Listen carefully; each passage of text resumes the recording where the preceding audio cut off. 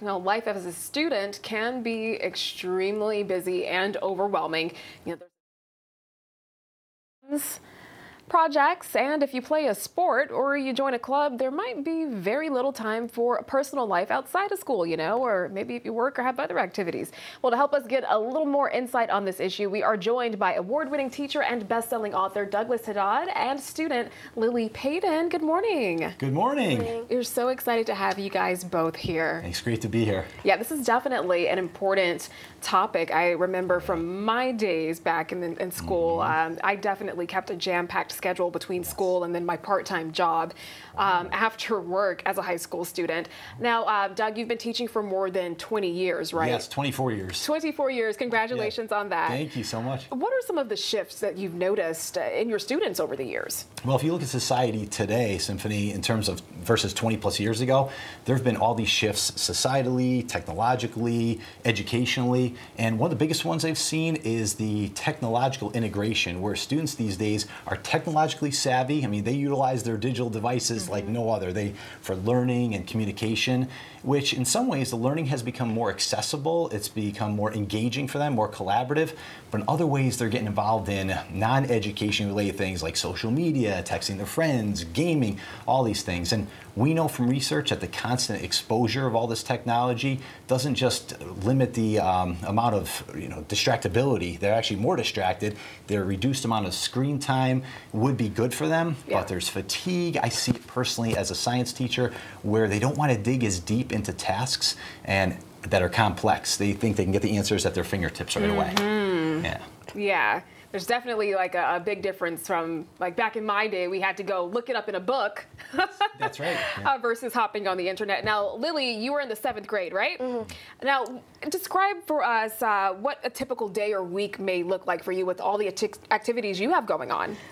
So it can be really stressful with all the homework we have and having after-school activities and sports. So it's really, you have to time manage to make sure that you're getting the work done before you're doing things like hanging out with your friends or like watching TV. So I think it can be hard to like manage, but you really have to like make sure you're using your time wisely to get all that work done so it's not stressful. Yeah. What do you think some of the biggest issues are that you and your peers face?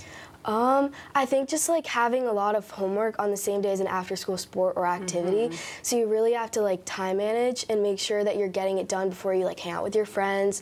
Or like you get study halls, and make sure that you're using that time wisely so you don't have to do it late at night. Yes, because you guys need your rest so you can wake up and be ready to tackle a new day at school.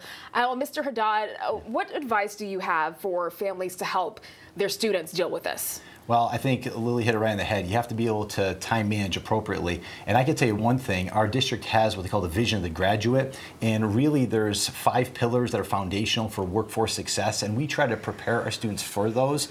One thing is communication, right? Lily, I talk all about the importance of not just writing, but being able to speak and being able to do it individually, in small groups, large groups, being a collaborator, always encouraging being a team player. As you know, Symphony, you can't work in isolation and be successful. Being an innovator with AI out there, I've seen that segment, that becomes a little more challenging, but original thinking will be paramount to real world success. And then also being a self-directed learner. That's one thing I would definitely encourage. Time management, goal setting, being able to really orient appropriately, and then being a good critical thinker. That's one thing that's so key.